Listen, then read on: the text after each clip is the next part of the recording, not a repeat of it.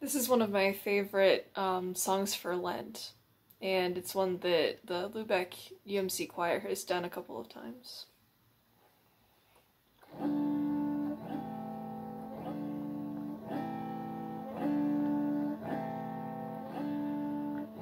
You've heard of the carpenter from Galilee, O Lord, a fearless prophet man was he.